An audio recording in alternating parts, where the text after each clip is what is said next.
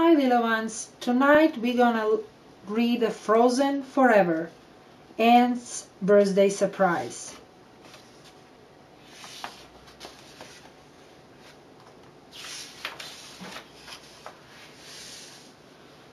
Queen Elsa was excited. Today was Princess Anna's birthday. Elsa wanted to make sure her sister's special day was perfect. Elsa used her icy powers to decorate Anna's birthday cake. She even created special ice decoration for the top. Figures of Anna and Elsa ice skating happily together. Relax, Elsa. The cake looks great, called Kristoff, who was hanging a banner across the castle courtyard. Come back this out. Elsa looked up to see wet paint dripping off the banner.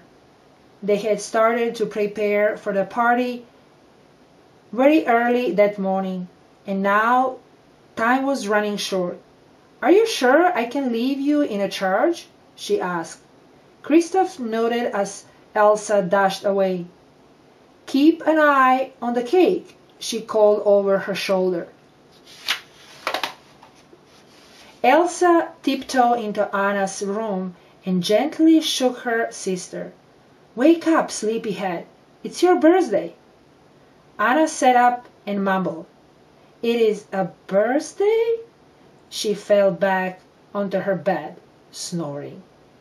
Not a birthday. Your birthday, Elsa replied. You've never had a really birthday before, so we are going to make this one extra great. As Anna jumped out of bed, Elsa sneezed. Just then, two tiny snowmen popped into the air, dropped to the floor, and scrambled away. Neither sister noticed. First new dress, Elsa said.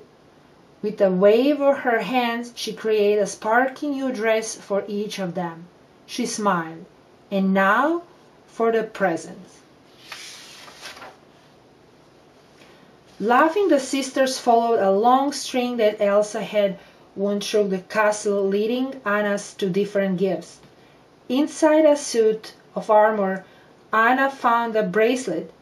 Inside the armor, she found a Olaf cuckoo clock. And on a balcony, there was a bouquet of sunflowers. Anna was delighted. Elsa sneezed again. More little snowmen popped in the air and tumbled into the ground. The girls still didn't notice. The snowmen scurried into the courtyard where Olaf was thrilled to see them. Little brothers, he said proudly. Anna and Elsa followed the string all over Arundel. Along the way, Anna discovered more presents, a family portrait, silk stockings, even a fishing pole. Yet Elsa was sneezing more often, and each time she sneezed, more little snowmen appeared. The girls didn't spot any of them. Finally, Anna said, This day has been amazing, but I think you might need to go home and rest. No, the best is still ahead, Elsa insisted. She led Anna to Oaken's shop, where she presented her with one of the Oaken's beautiful heavy clocks. Oaken stepped out of the sauna and noticed Elsa sneezing. How about a medical remade of my own invitation? He asked. Anna accepted the bottle of medicine gratefully. I think we're going to need that. Next, Elsa took Anna to the center of the village, where a children's choir began to sing. Today is a special day. It's a Princess Anna's birthday. Elsa turned to Anna. And we love you, Anna. Achiha! More tiny snowmen appeared and ran into the courtyard. Kristoff, Stephen, and Olaf tried to keep things under control, but snowmen were everywhere. Kristoff spotlighted several little snowmen climbing up to the cake.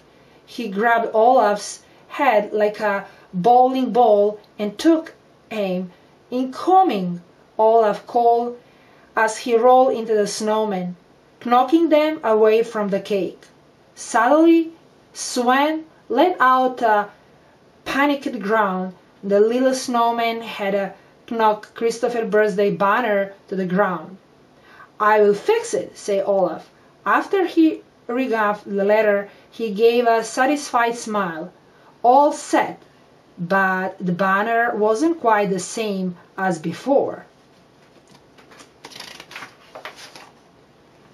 Meanwhile, Elsa had led Anna to the last stop.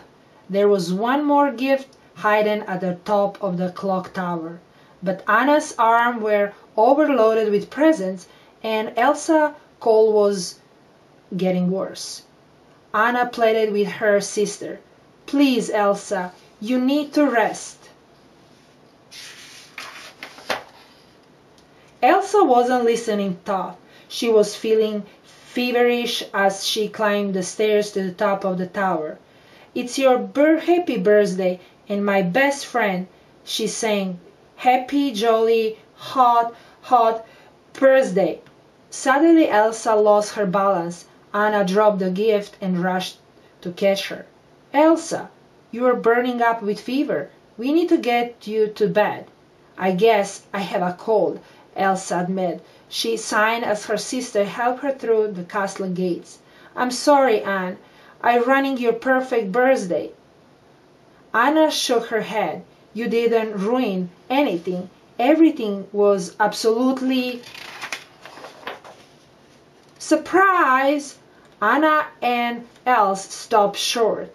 Kristoff, Sven, and Olaf were all there in a courtyard, surrounded by hundreds of little snowmen. Everyone sang "Happy Birthday," while Anna became a delight. Kristoff caught up in excitement, saying loudest of all, "Happy birthday! I love you, Anne." Then he stopped, stunned by his own outburst. Anna grinned at him. Anna was still smiling when she tucked Elsa into bed soon afterward. "Thank you, Elsa," she said. "That was the best birthday present ever." Elsa looked up at Anne. "Which one?" "You finally letting me take care of you," said Anna. High on the North Mountain, not long after the party, there was a knock at the door of the Ice Palace. Marshmallows opened and Olaf led a parade of little snowmen inside. Kristoff watched from the doorway. "Don't ask," he said to Marshmallow with a sign.